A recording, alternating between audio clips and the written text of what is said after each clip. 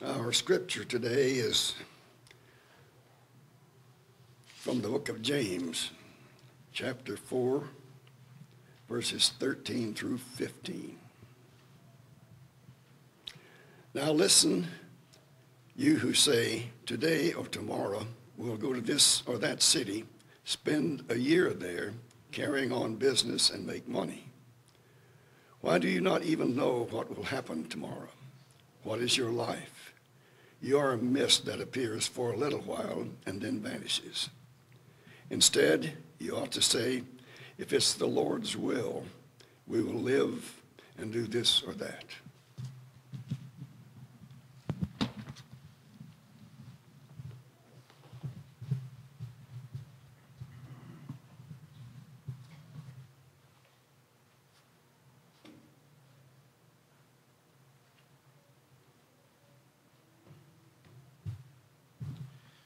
Thank you, Charlie.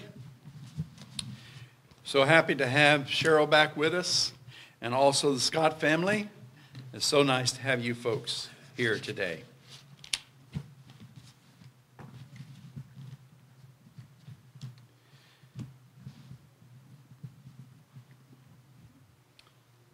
That's a powerful passage, isn't it? Really causes you to think. Garth Brooks, a number of years ago, had a hit called If Tomorrow Never Comes. Would you bow with me in prayer? Holy Father in heaven, help us to be sober and serious about our lives and how fragile we are. Help us to recognize, dear Lord, that we have no idea when we will give up our spirit and return to the dust from whence we came. Help us, dear God, to recognize that each day should be looked upon as our last day, and that we should please you in everything that we do. Help us to learn from this passage of Scripture and help us to put it into practice in our daily lives. In Jesus' name, amen. I'd like to read the lyrics of this song. The sentiments, of course, I think are very, very biblical. And although it's not a religious song, it's a country song, country music song, I think that it's would be a good way to enter into our lesson today. Sometimes late at night, I lie awake and watch her sleeping. She's lost in peaceful dreams, so I turn out the lights and lay there in the dark. And the thought crosses my mind, if I never wake up in the morning, would she ever doubt the way I feel about her in my heart? If tomorrow never comes, will she know how much I loved her? Did I try in every way to show her every day that she's my only one? And if my time on earth were through and she must face this world without me, is the love I gave her in the past going to be enough to last if tomorrow never comes? 'Cause I've lost loved ones in my life who never knew how much I loved them. Now I live with regret that my true feelings for them never were revealed. So I made a promise to myself to say each day how much she means to me and avoid that circumstance where there's no second chance to tell her how I feel. If tomorrow never comes, will she know how much I loved her? Did I try in every way to show her every day that she's my only one, and if my time on earth were through and she must face this world without me, is the love I gave her in the past going to be enough to last if tomorrow never comes? So tell someone that you love just what you're thinking of if tomorrow never comes.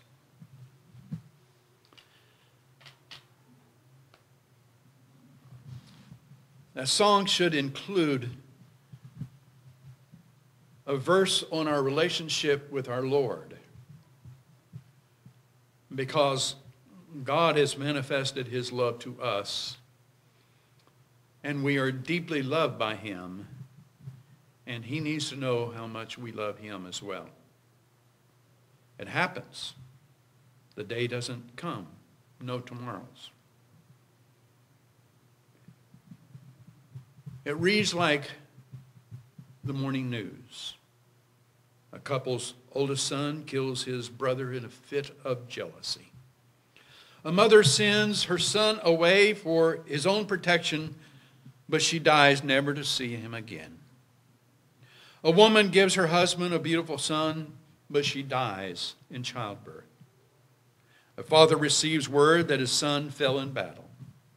A mother watches her innocent son executed for a crime he did not commit. A man stands up for what he believes and is murdered by a mob.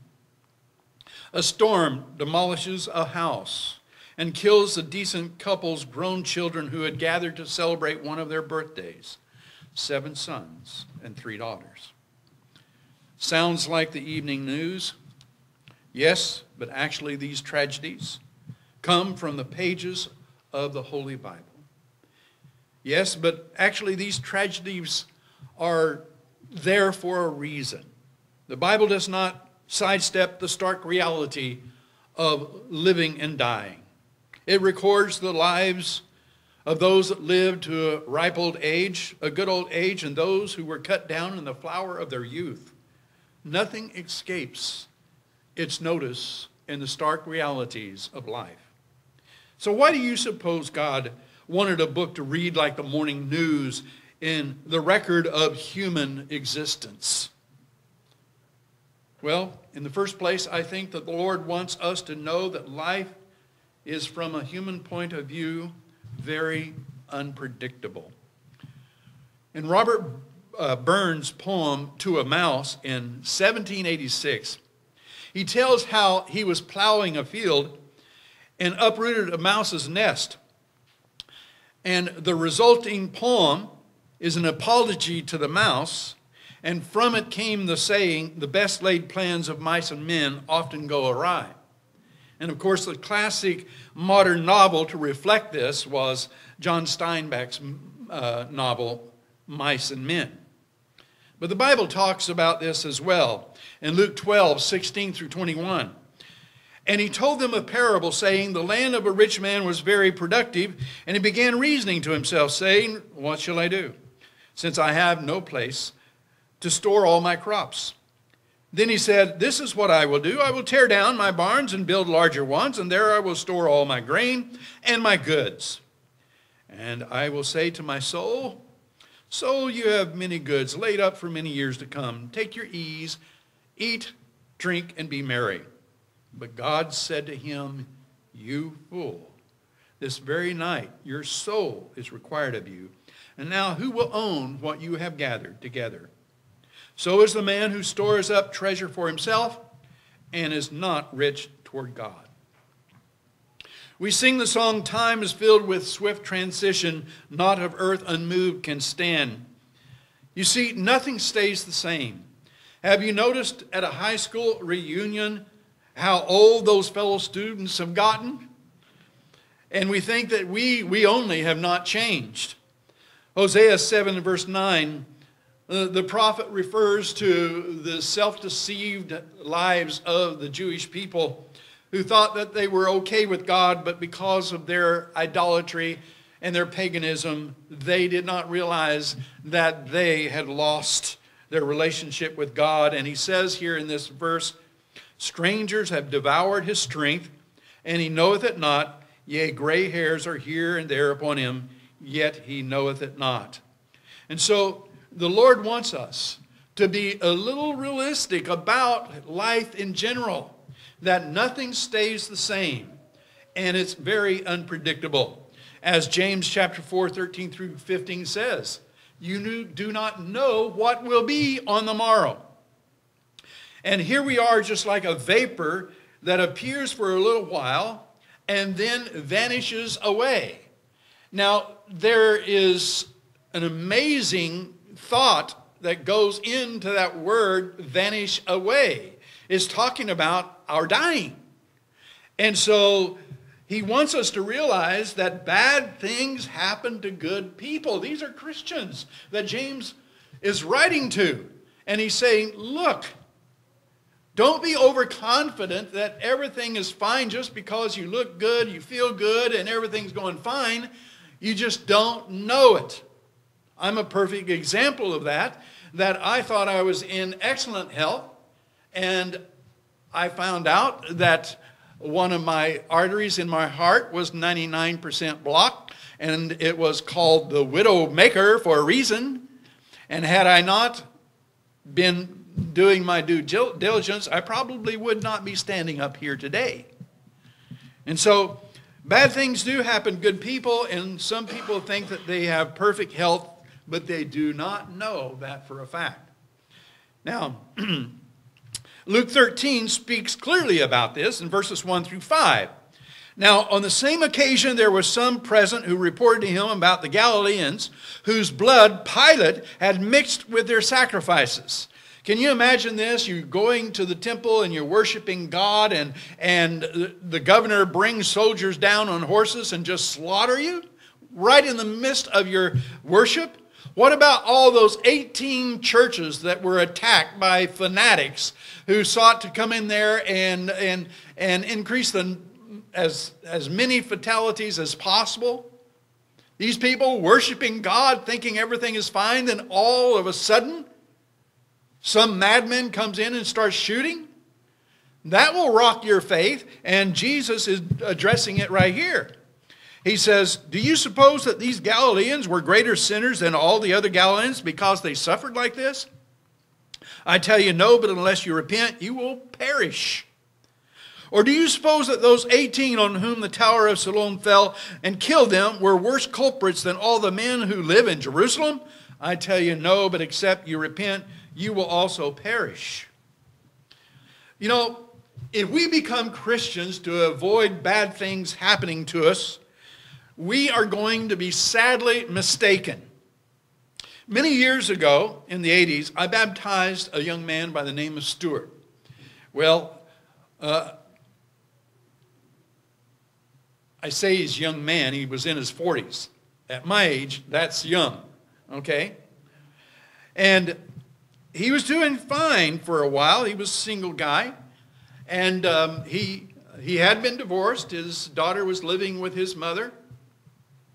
And things seemed to be pretty good for a while. Then all of a sudden the wheels come off. He lost his job, and his daughter no longer wanted to see him. And it just one thing after another happened to him. But nothing really happened to his health, but everything around him. And he told me that, you know, Rob, before I became a Christian, I didn't have all these problems. It was only after I became a Christian that I started having all these problems. Well, he obviously forgot about what happened to his marriage and his family. I guess that didn't stick with him very much. But he was so convinced that being a Christian caused all these things that he gave up his faith. He left the church, abandoned his faith. You know, the scriptures are very clear. In Acts 14 and 22, with many tribulations we are to enter into the kingdom of God. In 2 Timothy 3 and verse 12, it says very clearly that all that live righteous shall suffer persecution. You know, and so we have it very clear here that we are going to pay a price for being a Christian. It's a given. In 1 Peter 5 and verse 8, we find that Christians have a target on their back, and the one who is trying to attack the Christian is nothing less than the devil himself. Be watchful. Your adversary, the devil, walks about as a roaring lion, seeking whom he may devour. In Ephesians 6:12, Paul says, our struggle is not against flesh and blood, but against the rulers, against the powers, against the forces, world forces of this darkness, against the spiritual forces of wickedness in the heavenly places. So why wouldn't Stuart have it a little harder than before, when actually the problem is Satan was attacking him? And he's going to attack you, and he's going to attack me. And he's going to find the Achilles heel. He's going to find the kink in our armor, and he's going to attack us there. And so we must recognize that we don't have any promise of tomorrow to win that fight. The victory must be ours today. And besides, pain might be so excruciating to the body that one cannot handle it. If a person has to be put out to escape the pain, at least thank God he may be put out. But we all know that without pain signaling that something is wrong and needs attention, most of us would not be here today. Pain is the reason why we are here today. The reason why diabetics often lose their feet is because neuropathy destroys the nerves that tell them that something is bad going on. And if there's an infection because of a cut, whatever, he does not feel it, and it might get infected, and it might get out of control, and that person's life is only saved by amputation. And so we value pain because it tells us that something is wrong that needs fixed. Well, what about the pain of our consciences? A psychopath or a sociopath feels no guilt. Now, the sociopath may feel a little bit, but not enough to change his lifestyle, to do away with his sinful behavior. But a psychopath has no conscience whatsoever. Therefore, he's capable of doing all kinds of atrocities and evils and never worry about that. Now, Christians have to be concerned, according to 1 Timothy chapter 4, that our consciences are not seared. And what that means is that every person living can live in such a way that they can destroy the sensitive conscience that tells them that something isn't right. And so you and I have the capacity to feel pain in our hearts, in our consciences. And God's created us that way so that we can sense something is wrong. The world says, hey, ignore guilt, deny guilt. The fact of the matter is you keep denying guilt, and what happens is you're searing your conscience, and you can do things that you would not do otherwise. But the pain of conscience is saying, take care of me. I'm hurting. I'm suffering pain. Fix it. You see, God wants us to number our days and get a heart of wisdom. Psalm 90 and verse 12. So teach us to number our days that we may apply our hearts unto wisdom. In Ephesians 5:16, the old translation says, redeem the time because the days are evil. For years and years, I couldn't understand that at all. Redeem the time? How can you buy back time that's already passed? Well, basically, as the New Translation says, make the most of the time. But the idea in that translation is also, I think, missed. The idea is rescue our time from waste. Take possession of the time you have because the days are evil. Because life may be taken from you. Time is precious, and take advantage of every moment. Use the time wisely. In 2 Corinthians 13 and 5, Paul says this, to Christians, test yourselves to see if you are in the faith. Examine yourselves, or do you not recognize this about yourselves, that Jesus Christ is in you, unless indeed you fail the test?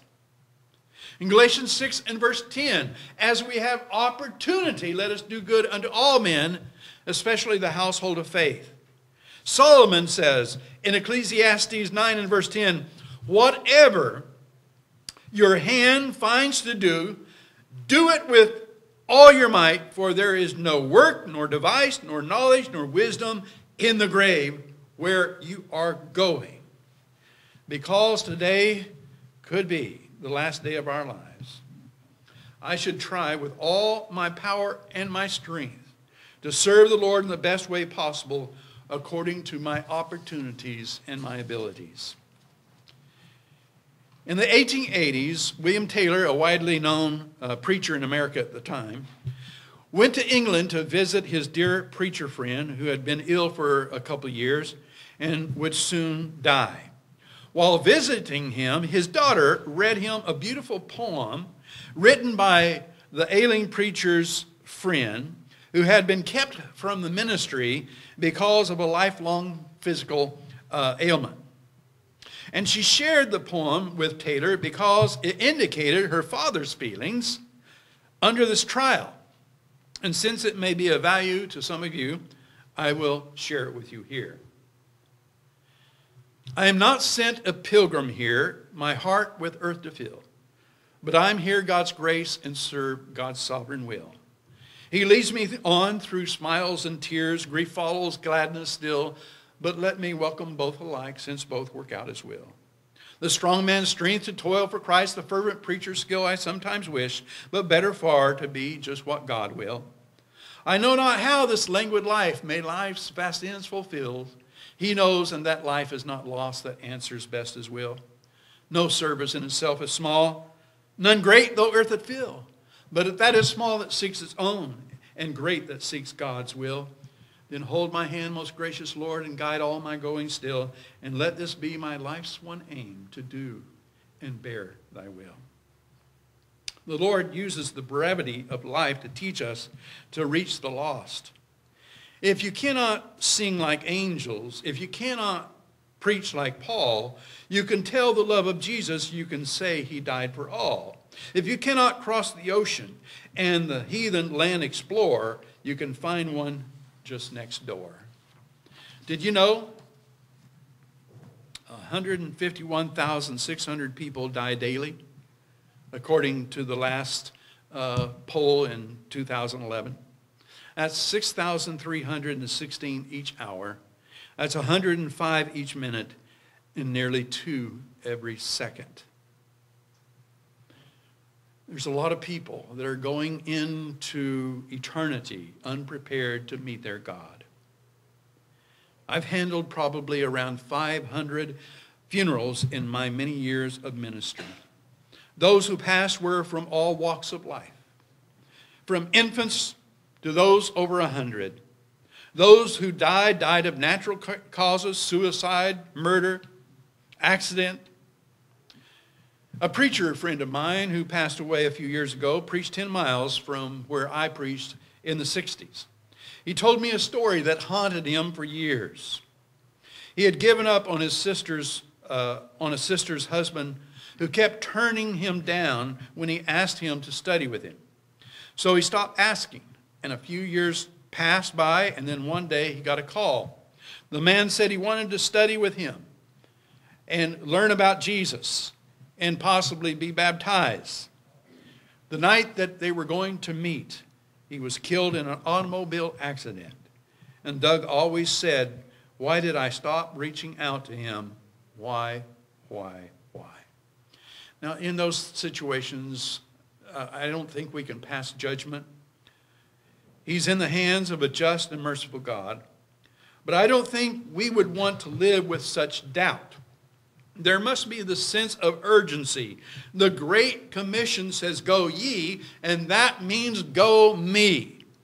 And we would like to suggest that every non-believer is a mission field and every Christian is a missionary. And I guess you might say I have a very morbid interest in old cemeteries, especially those of the 1800s and early 1900s. Even with all our medical advances, today gravestones still record the fact that many die too young. And there are those that live very long years, even back then. I officiated the death of 3 little children along with their mother, who was brutally murdered by their father, who forced his sons to help him hide the bodies. You know, there's a book written called Must the Young Die Too? The tragedy is, they do. And I find it interesting that most who died and was raised according to the Bible were young people. I believe Lazarus was a young man since he was living with his sisters. Their parents probably were dead, which indicates they too died much too young. When God wants us to do, what God wants us to do is to put quality in our days, which means that we would put quality in minutes, days, months, and years and decades, and that we'll use all that as opportunities to become what God wants us to be and do what he wants us to do. Methuselah lived 969 years. That's 353,685 days. Jesus lived 33 and a half years. That's just 12,227 and a half days. Methuselah lived 30 times longer than Jesus. Yet, what was said of Methuselah? I've shared this with you before. You would think that a man that lived almost 1,000 years, there would be amazing accomplishments that would be shared for generations to come. But no, there's not one positive thing other than this. He fathered children. Methuselah lived almost 1,000 years, and the only thing that is recorded is that he fathered children. And then you look at Jesus. All the libraries of the world could not contain the books that could be written about him.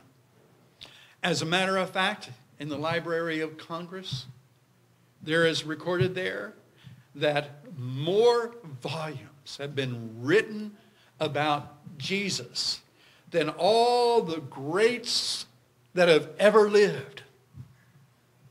And yet he was a young man when he died. It isn't how long you live, but it's how you live that makes the difference. So, if you died tonight, do you know without a doubt that you would go to heaven? If there's any doubt, Paul says, test yourselves. Examine whether you're not in the faith. And so, as you get up every morning, you have to look at yourself in the mirror. If you're like me, you don't want to look at yourself in the mirror. But the fact of the matter is that we have to look at ourselves and see ourselves as we really are. And are we following James chapter 4 and say every morning, if the Lord wills, I will do this or that. Two things will happen. It will motivate us to put quality in that day of doing good for others and winning a victory over a temptation or a trial or a difficulty. And it's reaching out to help and assist others to do the same. And so, if tomorrow never comes, where will you spend eternity? If there's some things that you need to resolve, take care of them as soon as possible. If you need to repent, repent right now. If you need to manifest your faith in Jesus Christ and be baptized today. If you need the Lord Jesus, will you not accept him in your heart at this time? If you need to respond for any reason, share that need right now as together we stand and as we sing. There's a land that is fair than